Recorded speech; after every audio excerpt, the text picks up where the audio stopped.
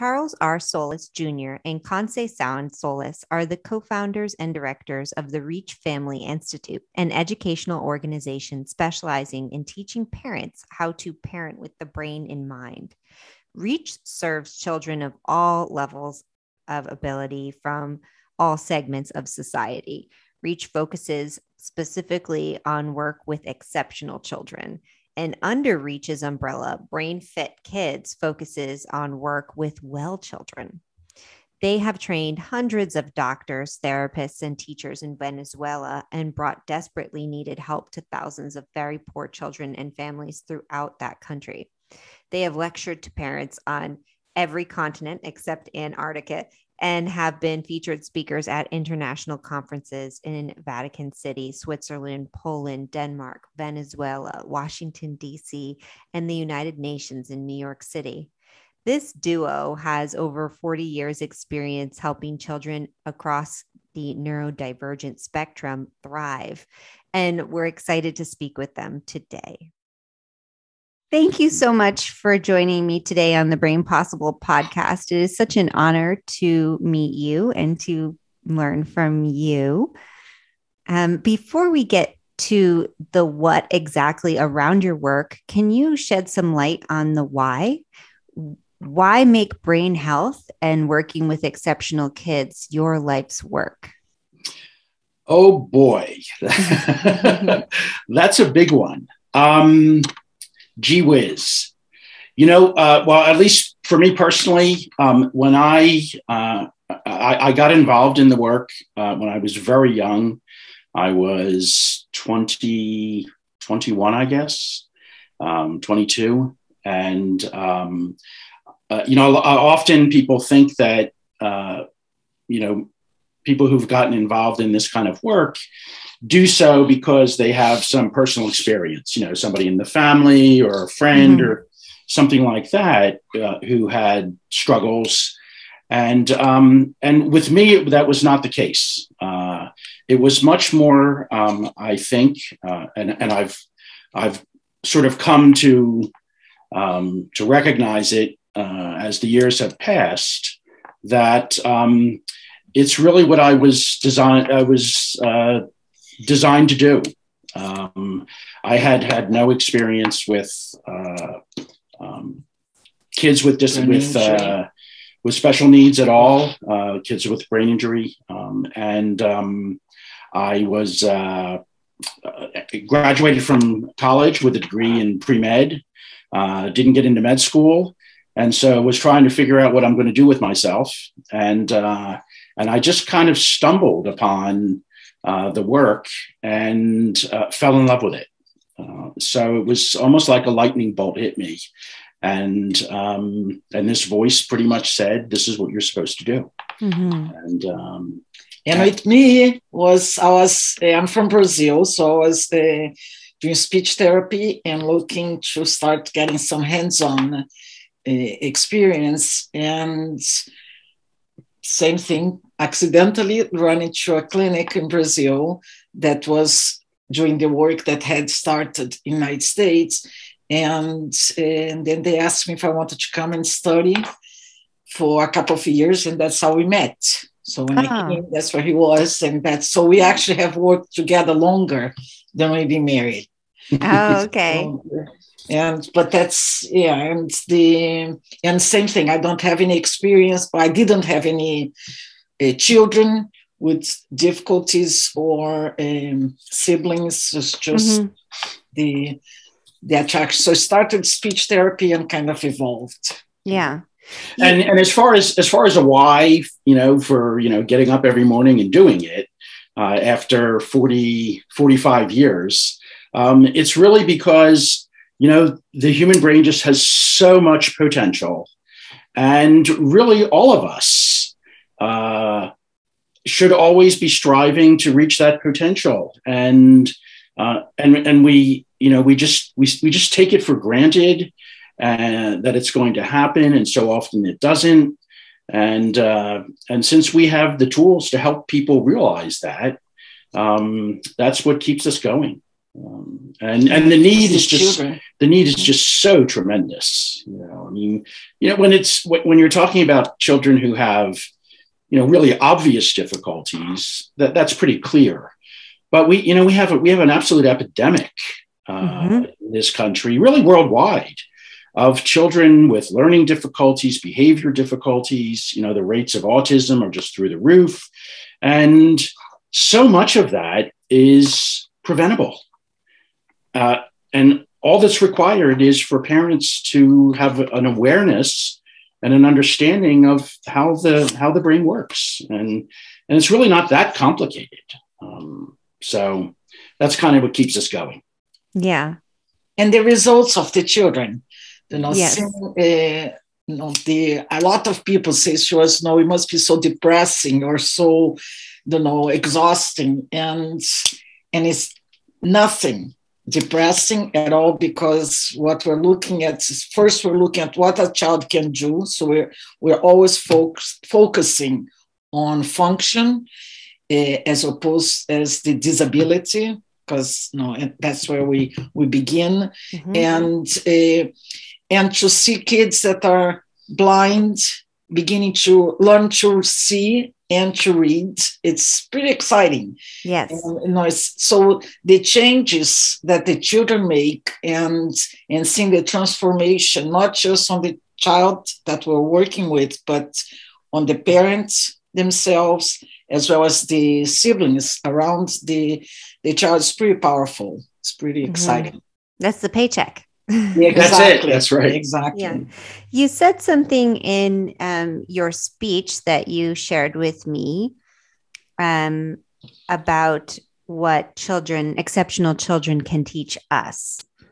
Do you recall what you said there? Yeah. It's there's something magical that happens when you spend time working with a kid who's struggling, and living or raising, or raising a child who's struggling.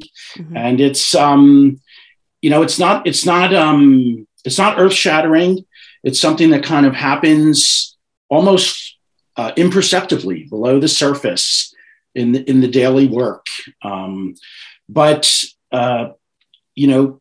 so many of the kids that we work with, that they don't have a whole lot that they can contribute to society, at least when they start out.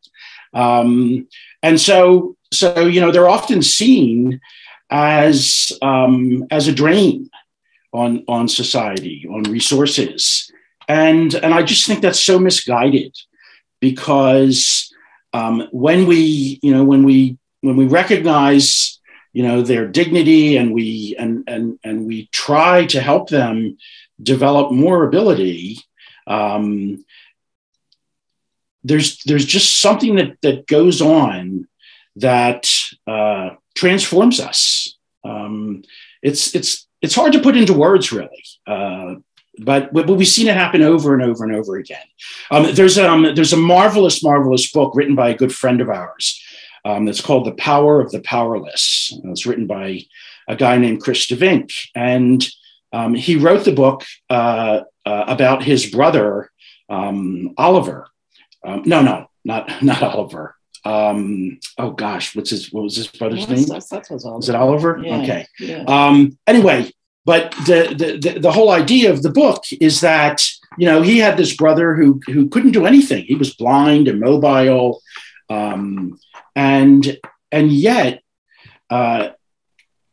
just because everybody in the family was caring for him and helping him all the time, it transformed all of their lives. And that's something that we have seen repeatedly over and over and over again throughout the years. So I refer to the kids as our greatest natural resource.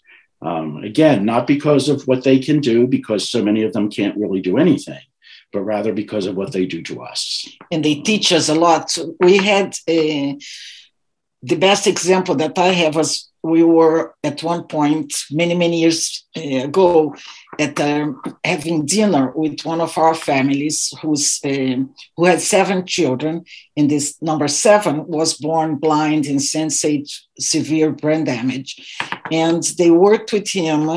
We worked with the parents for many years. And at one point, we were having dinner at their house, and for some reason, there was a reporter there that was just happened to be visiting us in Venezuela. This happened.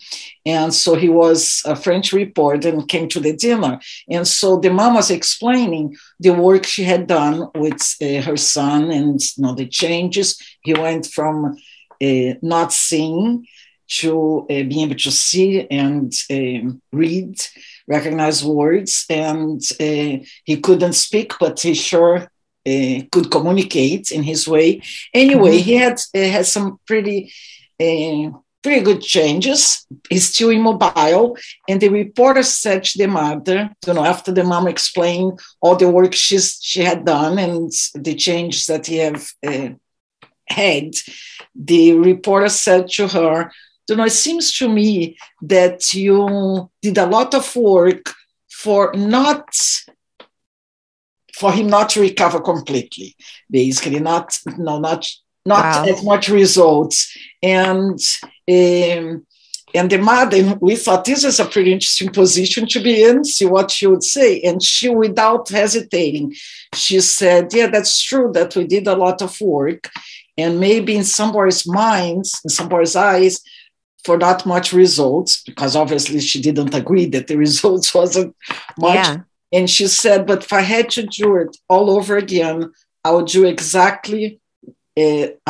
all over again without hesitating, because working with him and spending time with my son taught me what being human is all about. And yes. that just summarized, to me, the whole what the children do to teach us, yes. that being human is pretty special, and the value does not change if you have a disability or not.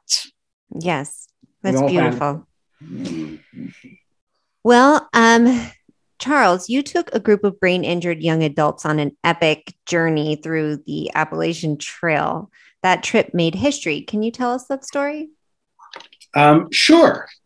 So in 1978, I was working in a school with young adults who had a variety of different diagnoses, but they were all young adults, 18 to 30 years of age, who had done a home program. So their families had worked with them at home, and then they had entered into this school, which was a boarding school. So we had a group of kids who had done very, very well. And we were trying to come up with some sort of a project, a challenge that would sort of help them make the transition from a very kind of controlled, structured environment at the school to the kind of chaotic real world.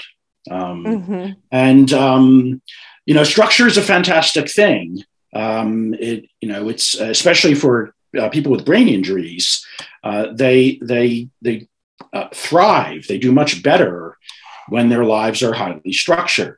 But the problem with that is that when you go out into the real world and try to make it on your own, well, the real world is really unstructured. You don't know what's going to happen next. And so we were trying to come up with something that would help to make that bridge between structure and lack of structure. And so this idea for hiking the Appalachian Trail came about. And out on the trail, it was, we could control some things, but there were lots of things that were just beyond control. Can't control the weather. You can't control whether you get blisters. Well, you can a little bit, but, just things happen when you're out on the trail that you just have to deal with. Right. And so we thought that would provide sort of a nice environment for us to be able to try and work with this. Nobody had ever done anything like that before. Six. And so anyway, I was chosen to lead the group, and out of about 42 students, we selected 6 to do the hike. There were 4 young men and 2 young women, and I had an assistant, a young woman from Australia named Lidwina, and on the 8th of April of 1978. We started hiking from Springer Mountain in Georgia, and we hiked through the spring, the summer, and into the just before the beginning of fall for 5.5 months, and finished hiking on the 15th of September. And it was an extraordinary experience. I mean, thank God we were young. Most people who hike the trail, or at least most people who thru hike it, do so alone.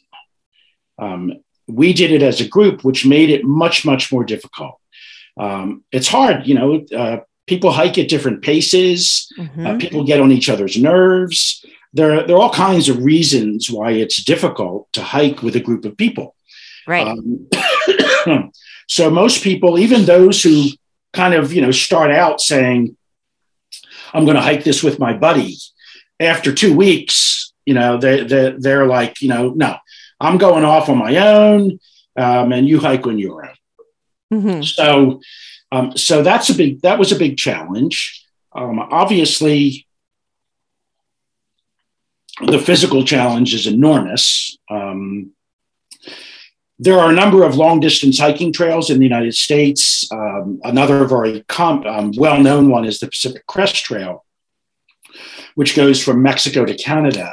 And most people think that would be the more difficult trail to hike.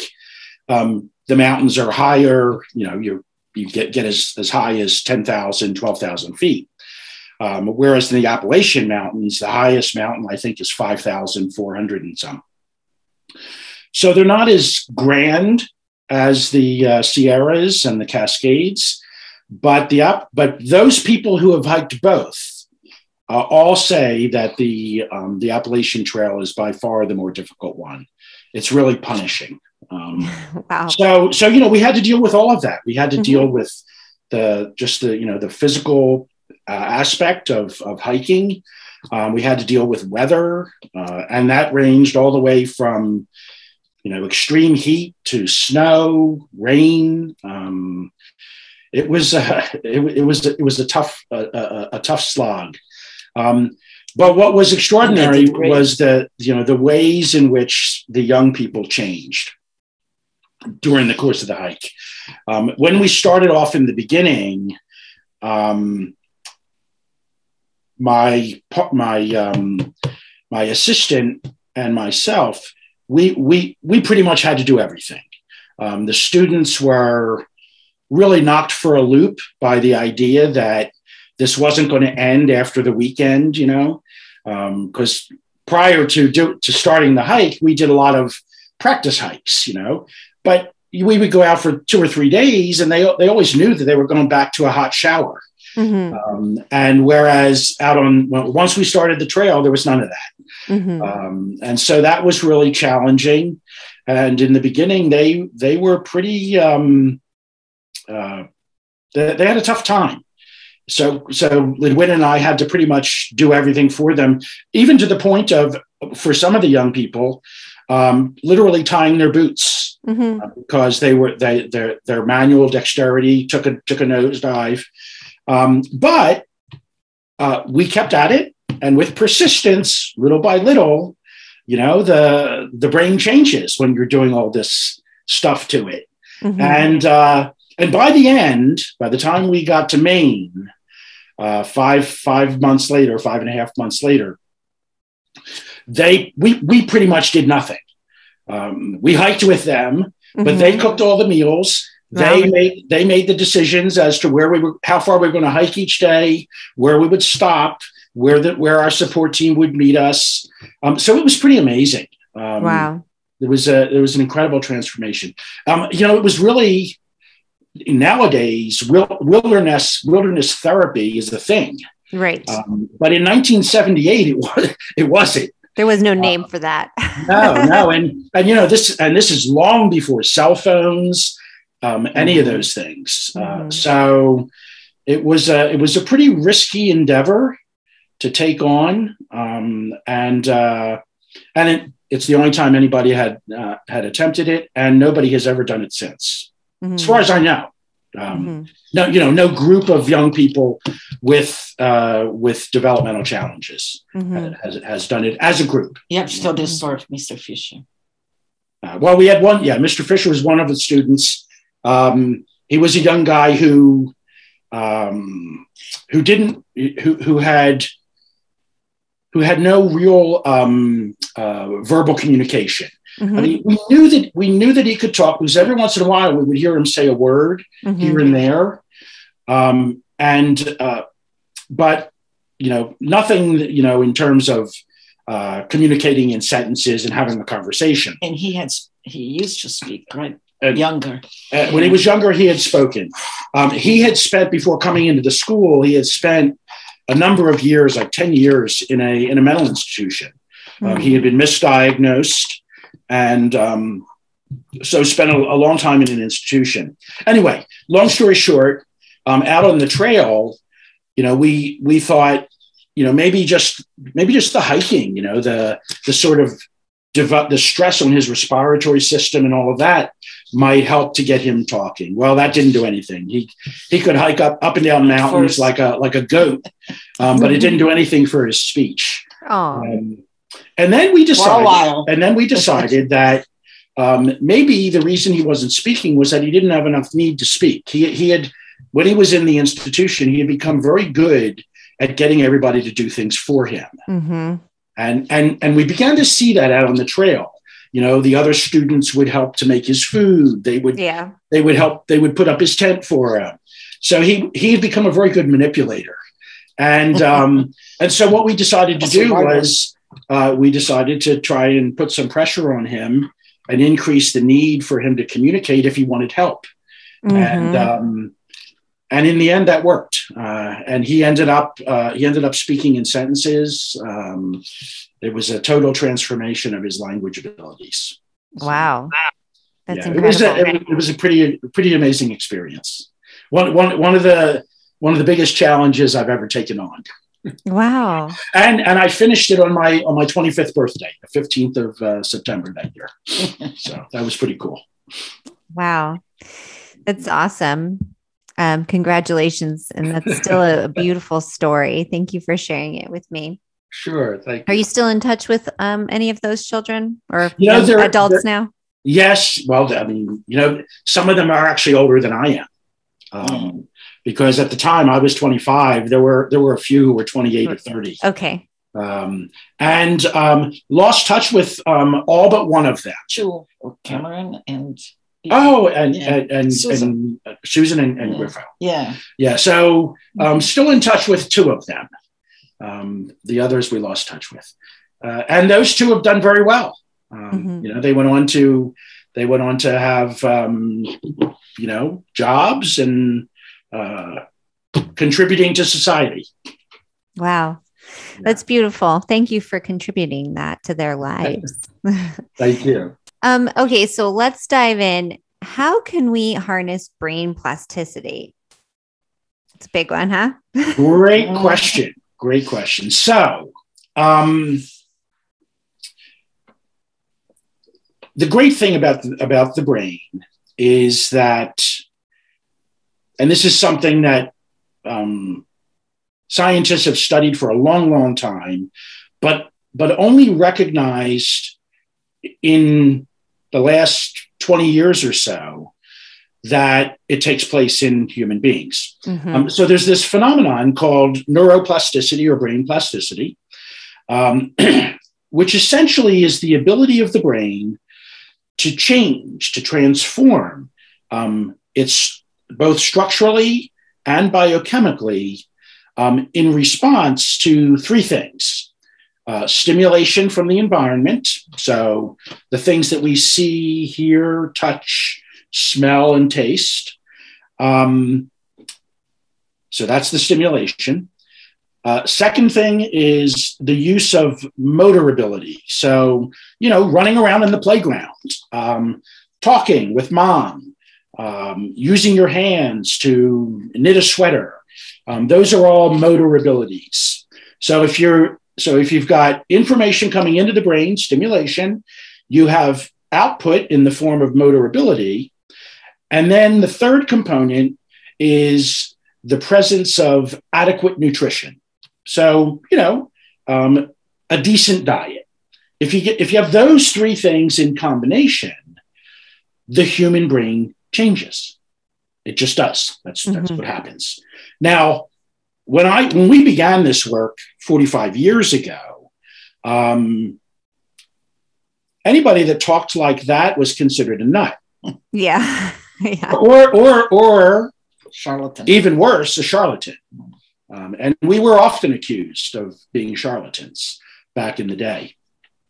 And it stayed that way until about the late 1990s. And in the late 1990s, suddenly there was this rash of articles appearing in the popular press about the incredible human brain and how it changes. You're like, yeah.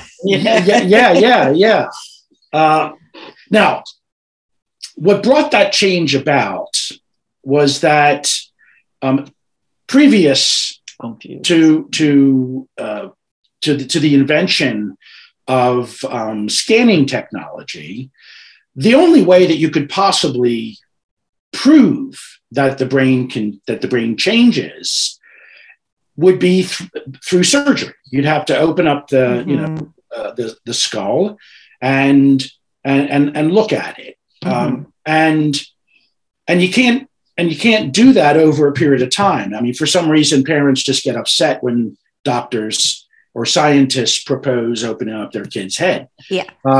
So it was almost an impossible position for those of us who talked about neuroplasticity as something that could happen in human beings.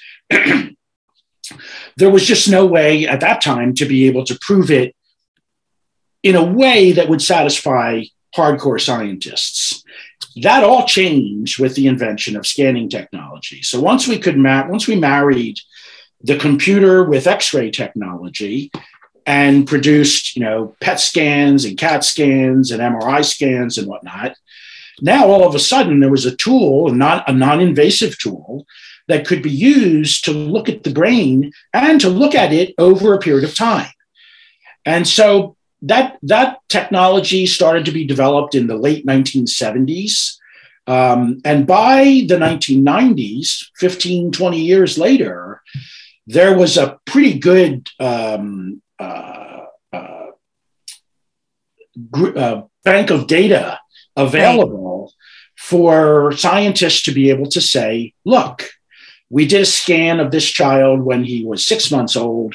Now we've done another scan when he's 2 years old. And wow, look at the difference in his brain. It's completely changed. And so in 1997, the Clinton administration held a conference in Washington, D.C.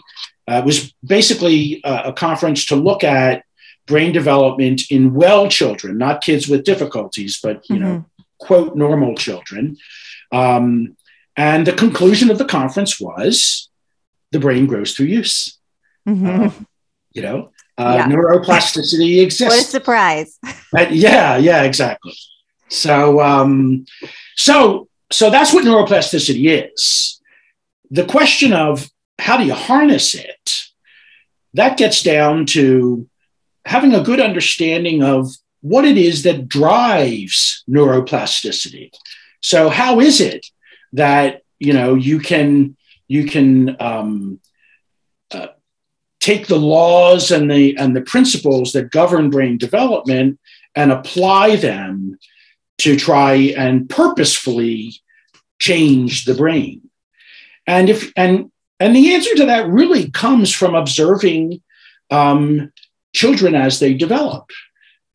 What we see is that development happens in a very organized way. And I should put a caveat to that, provided that we give complete freedom to experience everything, and provided that we don't interfere unnecessarily with a child's development, that development will follow a very, very prescribed pattern, a path. And we can, by observing that, we can glean certain principles from it, certain laws. So, for example, one of the most basic laws that governs brain development is the idea that function and structure are intimately related. Okay. And we've recognized that with muscles for a long, long time. Mm-hmm. Okay. If you go to the gym and you work out every day, you lift, you do bicep curls. Well, over time, you get bigger biceps. And you're not adding more muscle cells in your biceps. You're simply making the cells that are there bigger, stronger, more effective at what they do. Mm-hmm. Well, it turns out that the brain does the same thing. Right. And that's what neuroplasticity is. Mm-hmm. So really, neuroplasticity happens because of the law that says that function determines structure. It's a very basic law of nature. Mm-hmm. And so if we pay attention to things like that, if we do things, we do activities with a certain amount of frequency, intensity, and duration, that's something we've been preaching for 45 years. And now you hear everybody talking about it. Even, basketball coaches will talk about the frequency, intensity, and duration of their training programs. Well, all of that really has to do with brain development. So really that's what harnessing brain plasticity is about. It's understanding the laws and principles that govern how the brain develops and then applying them. And you can do, parents who have a child with difficulties can do that, as you know very well, having done things like that with your child, and parents who have well children, kids who that they're not concerned about. There's no obvious difficulty, but that's a brain waiting to be developed. Right. And simply having an awareness of how that happens really changes everything for those parents as well as for that child. And that's why we started BrainFit Kids. I don't know if you're familiar with, but the idea is we see a lot of children that by the time they get to us, in children with more mild difficulties, no learning problems, in many cases, the problem is because the brain wasn't properly developed and properly organized when they were babies, when they were little. And so if parents understand that and understand how the brain works and what are the important stages for children to go through, we are preventing a lot of problems later on. Mm-hmm. Because they do the right things. Right. So it's really important for parents to understand, for everybody, but especially the parent and the caregivers to understand how the brain functions. Can you share a little bit more about BrainFit Kids? Sure. BrainFit Kids is a project of the Reach Family Institute that we started really out of frustration.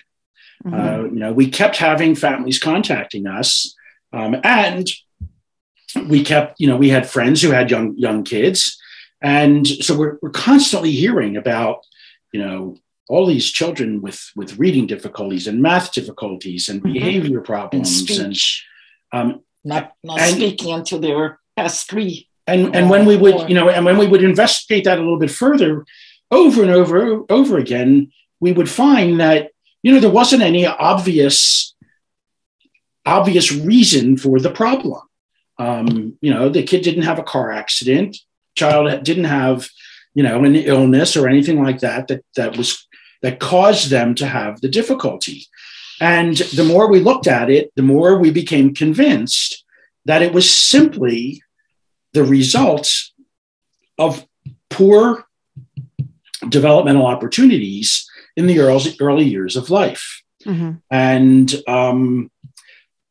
so we decided that we needed to start talking not just to parents of kids who've got real obvious difficulties, but we need to start talking to all parents so that we can, first of all, try to have some sort of an impact on the pandemic of kids with learning and behavioral difficulties.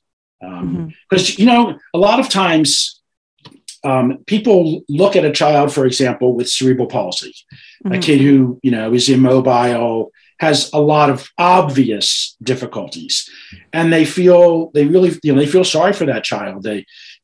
Because the assumption is that that's going to be a really rough life. And of course, if you don't change those things, it's difficult. But what most people don't realize is that for the kid who looks like all the other kids, but who isn't, because they're failing in school or their behavior is terrible, whatever the reason might be, for that child, life is actually a lot more difficult. People are not so kind. Because people look at him and they say, what's his problem? People are very unforgiving of that child. And so those kids really, really struggle. And we thought, we've got to do something to try and change that. And one of the motivations was the children that parents had come for the home program with their child that has, difficulties. When we get them and the parents have other children afterwards and they apply to their new babies, what they have learned from working with the kids with difficulties, those kids end up being, really well organized. They learn easily. They're very social. They're just well-rounded. And that's just because parents had the knowledge and knew what to do when they had that baby. So we see this and we're like, everybody should be doing. And those parents, the parents that come for the home program, over and over and over again would say to us, everybody should have this information. Everybody should know what we're doing right and wrong when you're raising that baby. And so that's... Yes, I understand, because I went on to have lots of babies. Yeah, right, exactly. And I parented them, I evolved. Right. And and another that's what we call parenting with the brain in mind. We call it, the objective of BrainFit Kids is for parents to parent understanding the brain and purposefully, not doing things just because it's accidental or because they don't know any better. Yes. Yeah. Sorry, cut you that's off. okay. Yeah, and now I've lost the thought. That's okay. That's all right. What is holistic brain development? What do you call that? That's another great question. So there's so many things that influence how the brain develops. When we talk about neuroplasticity, right there, just talking about neuroplasticity, that kind of gives a sense of it. So for neuroplasticity to happen, to repeat that, you have to have information coming in. So there needs to be sensory input. You have to use motor ability. So you have to have some way of exercising, if you will, using abilities. And then there's the nutritional part of it. So those are sort of three sides to the neuroplasticity coin, if you will. And the idea with holistic brain development is that, we're always trying to increase our odds of success with every child that we're working with. And so the brain is a system par excellence. If you look at what happens in traditional treatment, and I'm sure you know this well, Emily, because you had to look at that at the beginning with your son. In traditional treatment, basically what we do is we divide this little kid into a bunch of different categories. So you get sent off to the physical therapist to work on muscles. You get sent off to the speech therapist so that you can find out where to put the tongue when you say a certain word. You go to the eye specialist to deal with the strabismus, the neurologist, the learning specialist, the psychologist, because of course every kid who's got learning difficulties is going to have psychological problems. So we end up reducing this child into parts. And most of the time, all of those different specialists kind of work in their own little world and nobody talks to anybody else. And that's what we call a reductionist approach. And it just is not the way that the brain works. It's not the way it develops. So what we teach is that the brain is a system par excellence. So for example, when a child is down on the floor, moving around on hands and knees, okay, they're doing more than just building muscles. They are stimulating the brain, the parts of the brain that control those movements. They're using their eyes to look across the room, so they're developing vision. They can feel the floor underneath them when they're moving, so there's tactile input. So you have all of these things going on simultaneously, contributing to a global brain development. And so that's the holistic nature of the brain. Nutrition. And you can add to that nutrition, proper hydration. They're just, a myriad of things. Yeah, breathing. There's another good example. We pay a lot of attention to breathing in children. Why? Because the brain needs oxygen in order to survive, in order to thrive. And most of the kids we work with are not good breathers.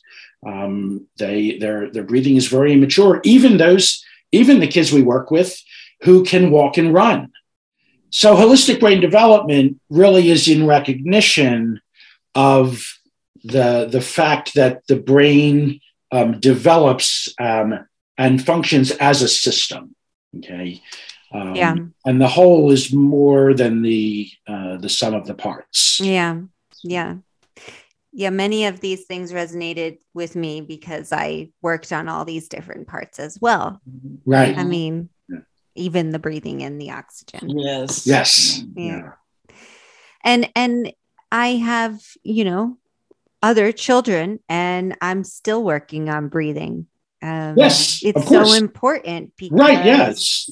Something as little as, little I say, but a child may be presenting with ADD or ADHD. Sure. And I'm learning that you go back and it's like, well, how are they sleeping? Are they breathing through their nose? Right. Are they getting enough oxygen all the time? Because if not, then it's going to show up exactly in their behavior and how they're finding it easy or not to learn at school.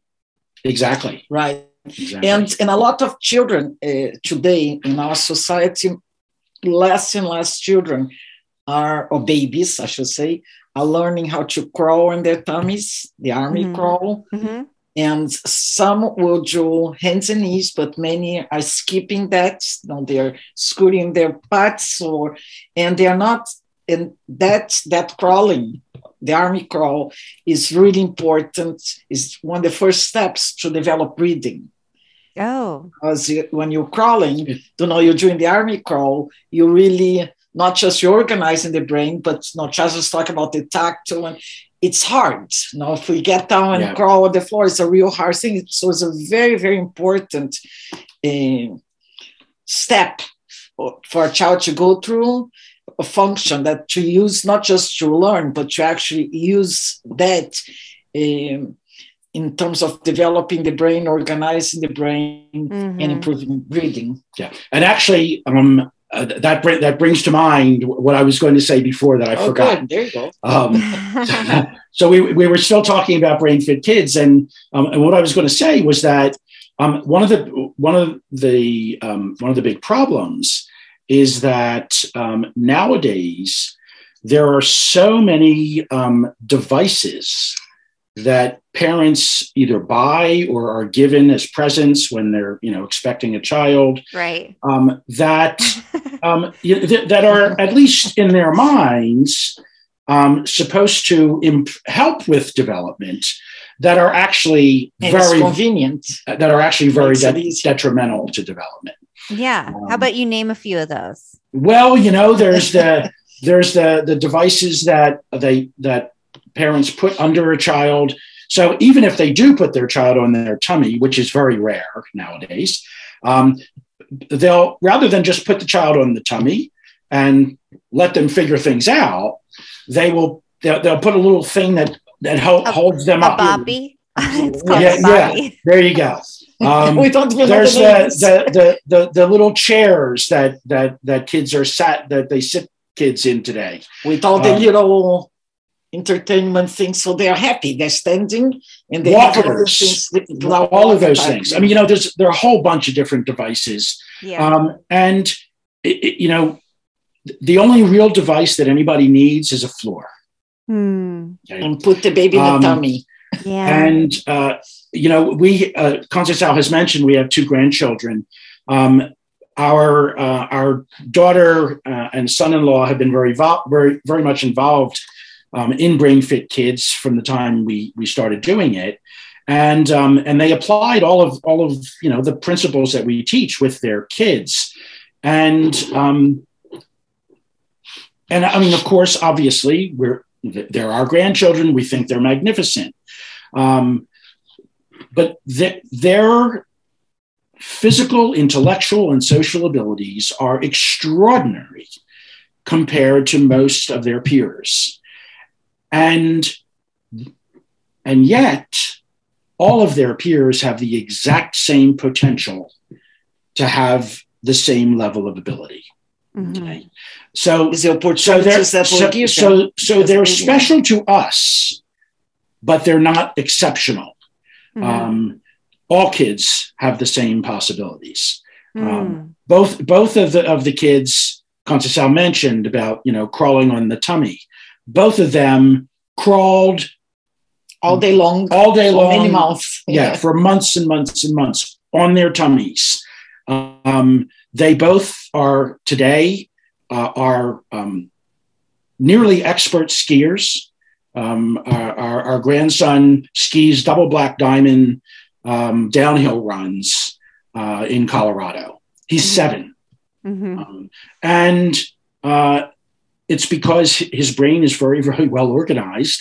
And when the brain is very well organized, you can do, pretty amazing things physically. Everybody can. And it's really interesting because when he goes to sports, or both them, the coaches always compliment and the teachers know how focused he is, how he listens, and how well coordinated. And we're like, You're very proud. Exactly. But it's just because they were given the right opportunities. Yeah.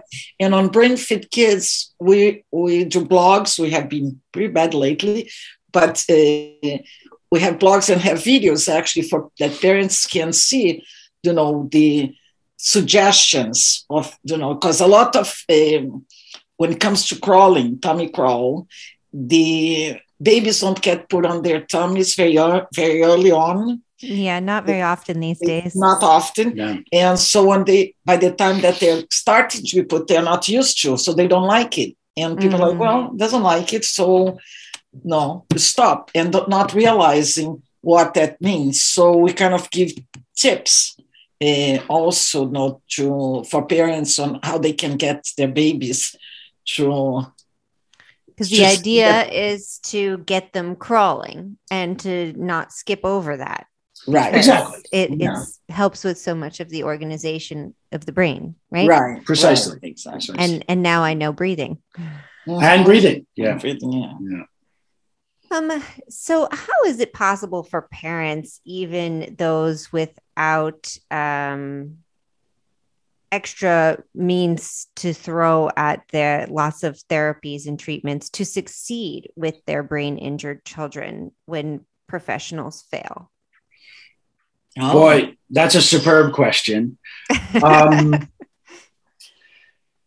It's possible because in the end, in order to change a child's life, all you really need is the belief that it's possible, the determination to do the hard work, and you already have the love and for the child, and nobody cares more about that child succeeding than a parent. Exactly. And we love every child we've seen, we worked with, and we refer to our families as our families. The parents that are in the program, they're our families. And people are like, how many kids do you have? And we'll go, well, actually, we have one that's blood, but we have many children out there. But we could never accomplish what the parents can accomplish if we give them the information. So they need information. Yeah. So we had an opportunity many years ago to really put that to the test. We were doing work in Venezuela, and we were working with families who, brought us down there to. There was a foundation as consultants. There was a foundation that was funding the work, and through that, in the course of that, we saw that most of the families in Venezuela were extremely, extremely poor. And of course, poor families have brain injured children too. Indeed, far more frequently than upper class families because of problems like malnutrition, poor sanitation, etc.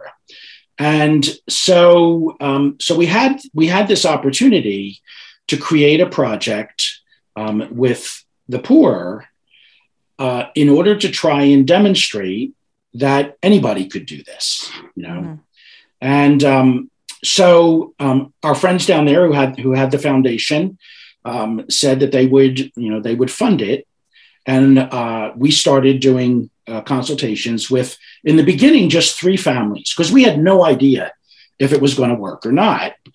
We just knew that there was an incredible need, and nobody was meeting the need. So we thought, well, the program that we teach is a home program. So as long as we can explain all of this in a way that's understandable for these families, and as long as they've got the determination to put it into practice, who knows what might happen. Yeah. So we began the project with 3 families from the slums. And within 4 years, we had about 32 families, and we had a waiting list of more than 500. Oh. Yeah.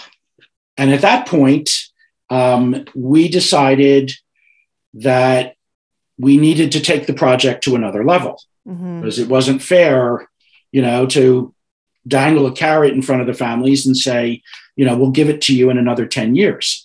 And we were not prepared at that point to move to Venezuela. So what we did was we created a training program for professionals. And over the course of 10 years, from 1992 to 2002, we trained over 200 doctors, physical therapists, occupational therapists, speech therapists, psychologists, and special ed teachers how to do what we do. And we were, this was well before Chavez, the Venezuelan dictator.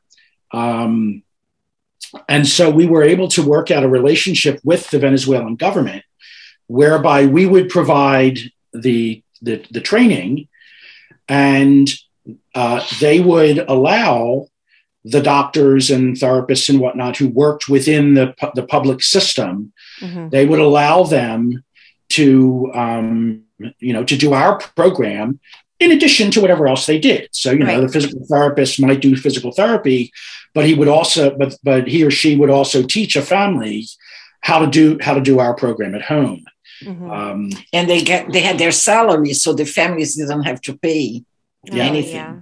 So it was a really unique, interesting arrangement, and it was spectacular. It became so popular that we ended up with 34 clinics all over Venezuela. Many of them in the big cities, but many of them way out in the countryside, some of them deep in the jungle. Wow. In little villages scattered in the Amazon and the Orinoco Delta. We taught at at one of the main universities in Caracas. So we had the backing of the medical community there.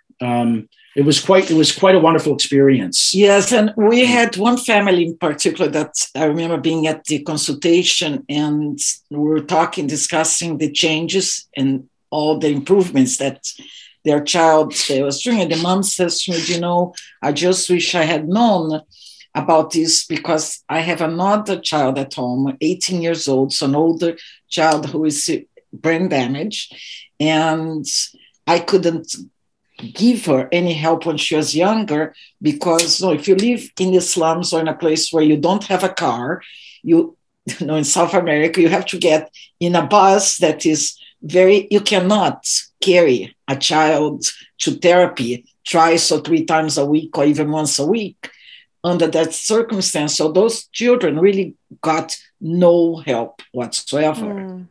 They had nothing before. So that was incredible to have learned and to think about, because when we started we hadn't even considered all of that. But as long as parents have determination, like you said, and are willing to work, and they were poor, but they love their children and they are not afraid to do the work, and they have big families that can help, that pitch in. Yeah. So the results that we got with the families in Venezuela, I would put them up against any of the results that we've gotten with families anywhere else in the world, any day of the week. They proved beyond a doubt that one does not need to be wealthy, nor does one need to have a university degree in order to be able to help your child. Again, you just need to have belief, determination, and love. Did we answer the question? Yeah. Yes. I know that we touched on this one a little bit already, but why is there such an epidemic of learning and behavior problems today in your mind? Well, I think it primarily, it comes down to several things. A huge thing is the way in which we raise children. People just don't understand how this marvelous thing develops. And And so, there are all, as I mentioned before, all the devices and whatnot. If you interfere with the development of human mobility, right from the get-go, you are interfering with the development of the human brain. Right. Okay? Those two things go hand in hand. So, so to the extent that you interfere with that development, you're setting your child up for difficulties. I think another big problem is toxins in the environment. I think that's a huge problem with, for example, people always want to know, what causes autism. I think it's far too complex a problem to boil down to one cause. I think that there are a lot of things that contribute to it, but certainly a toxic environment is a big, big problem. And also I would say, when you have, for me, when I started trying to heal my own son, that's when I started getting really clean and healthy and eliminating toxins, because also his brain was already compromised. Right. And I needed to give him the best, safest, cleanest environment for healing. Exactly. Yeah. That's how I thought of it back then. Yes. Yeah. No, you're absolutely right. So, but we should all think, that's the thing. So we should all think like that. Regardless. We should anyway, but because you have a baby. And, yes. Yeah. But more often than not, people don't think like that. Right. Until something happens, either exactly. And someone themselves or in their family gets sick, or someone that they know. Right. Yes. Well, we always say that most people never appreciate the miracle of development until it doesn't happen. Yes, that's true. And so yeah. And again, to get back to BrainFit Kids, that's a big part of what we try to do, is to create that awareness of all of the things that contribute to, good brain development and successful function.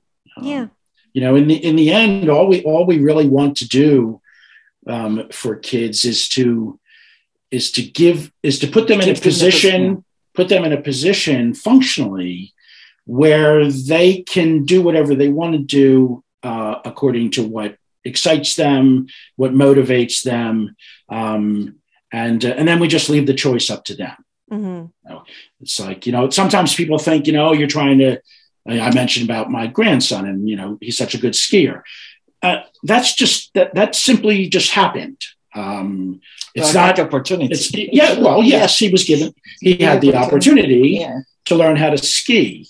But the fact that he has become so good at it is because he has a brain that could take advantage of it. And for example, our daughter, when she was young, we kind of lived the lives of gypsies. We traveled all over the world. We worked on virtually every continent except Antarctica, and we took her with us. Even when she went to school, we chose the schools that we put her in were those that agreed to our crazy lifestyle. Was school and homeschooling and combination. But by the time she was about 4 or 5 years old, she could speak 4 languages. Wow. With accent from the region where we worked. Yeah. And even today she's fluent in 4 languages. But again, I'll repeat that, of course, we think that she's magnificent, but she's not exceptional. Every child has the same potential to be able to speak more than 1 language if given the opportunity, and if they have the brain that is developed to be able to take advantage of the opportunity. Yes. Yeah. So. I love that. Okay. So can you tell us about the Reach Family Institute? What does the Reach method entail? I know you mentioned it a couple times here, but I don't feel that we have, and everyone has the full picture here. Right, right. So REACH is a nonprofit organization that was formed in 1998, and basically we were in practice before, but it was private. Right, practice. Right. Okay. And basically, REACH's work is primarily with children and young adults who have developmental difficulties, kids who are brain injured, and lots and lots of other different diagnoses. And the idea behind REACH is that we're trying to empower parents, primarily parents, to be able to transform their children's lives through an understanding of how the brain develops and an application of the principles that contribute to it. And so that's really what REACH does. The REACH method is kind of the result of 45 years of working at this. It's applied at home. So, we strongly believe that parents are by far the best teachers and therapists for their children, and provided that they have a good understanding of, what it is that they're doing. And we already talked about, sort of the basic ingredients of belief, right, determination, and love. And if parents have all of those things, they do an extraordinary job. So the program is a home program done by parents mostly. We have done the program in schools. In Venezuela, for example, we had program done in a lot of schools, and those kids did beautifully. Special ed school. But most of the work of REACH is one-to-one with families. Right. And we basically, I mentioned earlier that we focus on function, on what the child can do. I think that's another thing. When parents go to a doctor, to a neurologist, or whoever, they often leave the consultation depressed because they've been told, no, your child cannot do this or cannot do that. Yes. And then even worse, we'll never do this or that. And it's like, it's totally depressing, and it's not right to say, because first of all, nobody knows what a child will or will not be able to do if we do the right things. And if you say to any parent, your child will never be able to learn to read, and you believe as a parent, then you're not going to do anything to try to even teach. Why waste your time? Yes. So then it becomes, but anyway, so it becomes a self-fulfilling prophecy. Yes. And so we focus on what, and the parents already know what the child cannot do. It's like, tell me something that I don't know. So what we're looking at when we're evaluating a child is we're looking at what can the child do. So, and we're looking at vision, hearing, understanding, tactile ability, language, manual ability, and mobility, right? So we have the 6 areas. And so we're starting from where the child is today. And now we're going to design a program that always has a physical part to it, physical program, an intellectual or sensory program, or both, depending on the level of the child, and nutrition. And physiology. So nutrition, breathing. So we are, and then we decide. Actually, one other thing to add to physiology. Light. So is light. Light. Sunlight is incredibly important for brain function. We've been working with light, colored light, for 30 years. But everybody thought we were nuts when we started doing that too. now it's the fad. But anyway, so we then we design a program and we teach the program to the parents, and they'll go home and they'll apply the program, and then we see them every so often, maintain contact with us in between if there's any questions or anything that we need to adapt. But what we are looking at is what can your child do today, and how can we get this child to the next step. Yes, to the next step. To the next step. And, the thing with parents and, the lack of support or hope that they get, it's really a sad thing, because we've been doing this for more than 40 years, and that is not a bit different today than was 40 years ago, where parents will go to, especially if you have a severe brain damage or a child that has severe difficulties, it's pretty depressing. We have a young girl that we work with, Mackenzie. I'm thinking about that. We saw her for the first time. We were living in the Bay Area. No, we were in Oregon. We were living in Southern Oregon, and she came from South Dakota. South Dakota. And so the first child, she was 2 years old when we started. Yeah, she was 2 years old. She was diagnosed. She came with a diagnosis of hydranencephaly.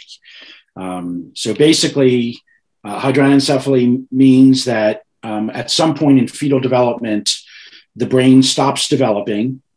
In her case, it was after the brain stem had developed, but before the cortex began to develop. And so development stops at that point, and then the rest of the skull is just filled with fluid. So Mackenzie came to us at 2 years of age. She was very rigid, blind, very rigid, very tight. Yes. When we put her on her tummy, she would cry because she was so tight that was painful to her. She was not being too fed, but they wanted to, because mom was fighting that, because she said, no, she's eating. So, but no, she didn't have enough weight, or the doctor were not happy that with her weight. So they wanted to make it easy and just to feed her. She's never gone on tube feeding, this girl. She's now 12. She's 13. She's a teenager now, believe it or not. She was not supposed to live till her first birthday. Till her first birthday, yeah. And then when she did that, the doctors said she wouldn't live to her second birthday, and then the third. Anyway, today Mackenzie can see, she can understand, she's beginning to communicate, and she's doing all of these things without a cortex. And there's the program in school. Which the school does the program with her. Which from a basic anatomical understanding of the brain is impossible. So, and she's now able to communicate, or beginning to communicate through a computer using her eyes. Oh yeah. So there's a kid that was not blind, using her eyes. She can. She's an extraordinary kid. Really happy. A wonderful example of why you should never say never. Yeah, and what the brain is capable, because all the things she's doing, she's not even supposed to have the brain parts to do that. Right. So it's really beautiful, incredible. Yes, yeah. So it's been hard work, but she's still on the program. Like I said, the school is applying the program with her, and that's wonderful. Yeah. Yes, very unusual, actually. Yeah. I think it's small town. It's the advantage of small town America. Yeah. And something that we should probably add is that we talk about transformation in the children, but it's also extraordinary to watch the transformation in parents, because and Mackenzie's mom is a great example. When she came to us in the beginning, she was, very young, and first child, very young, and kind of meek. And today she is a lioness. Yeah. Yes, and in fact, talk about this. Excuse me, but talk about the parents getting so much negativity. I'll never forget an email that we got from her, from the mom, maybe within a couple of years of being in the program, or so. It's been quite a few years now. That she said, no, she's writing and saying, okay, I saw a new neurologist, and she said, which of course I left there really depressed, because he proceeded to tell me she's not going to live past the age of 10, and all these things before even touching the child. Just by looking at her and looking at the diagnosis, he gave her all this bad news.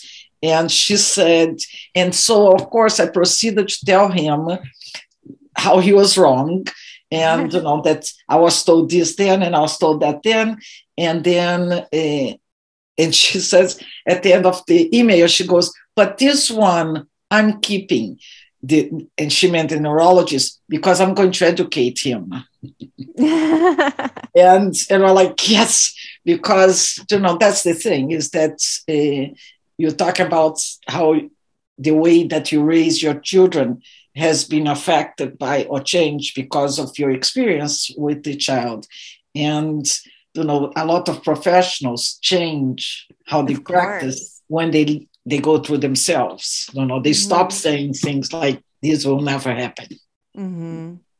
Yeah, which I don't think they should say. No, never. Yeah, exactly. Yeah. Totally. Okay, well, how can our audience find out more about you and your work? So we have two websites. One of the Reach Family Institute website is lowercase Reach Family Institute altogether.org. And BrainFit Kids website is altogether brainfitkids.com, C-O-M. They also can write to us at admin@reachfamilyinstitute.org, or they could call us at 541-944-1340. Thank you. We also, on the BrainFit Kids website, we have a blog that has a wealth of information. So there are a lot of posts there about all aspects of development.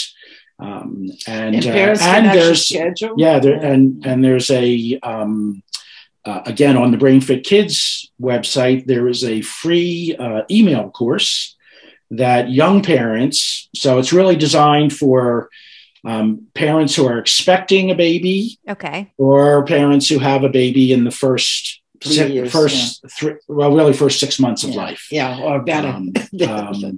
And that's a free email course. We give also consultations. Parents have concerns, they can. We have a 20 minutes free consultation, and there's a form on the website that they can fill in, so we know what they can schedule and know what time, what their concerns are. And of course, if it's a parent with a child experiencing difficulties, they can contact us and we can schedule time to explain more, answer any of their questions. And we often will put the parents in contact with parents that either have done or during the program, so they have an idea. That's good. Because it's always better, I think, parents from parents. We get our best families are referred by other families. Right. Right. Yeah, word of mouth works very well. Is there anything else that you both would like to share with the Brain Possible community today to be complete? Well, first, is the name of your organization is great, because possible and possibility. Never give up on your child, and never believe anybody in what your child can do or won't do, or how long they're going to live. We don't know that for ourselves. Right. None of us know that. So be positive, and and don't give up on the child. Yeah, thank you. Yeah, I mean, I think that, I don't know that we said this, but I think that, something that for us is really important is that parents see their children. So I'm talking about, parents who've got kids that they're concerned about. I think it's important that parents see their children as children first, and only secondarily as a child with a difficulty. Mm-hmm. So, it drives me nuts when I read things about, an autistic child or a Down syndrome child. Mm-hmm. No, it's a child with autism or a child with Down syndrome. The problem when you say the autistic child, the problem is that autism then defines the child. Mm-hmm. And as soon as you do that, you automatically place limitations on that child. You change how not only you look at the child, but how society looks at the child. And that's really damaging. So for us, it's really important that we see kids as kids first. And doesn't change the fact that they're struggling. But what it does do is it changes your mindset about it. Right.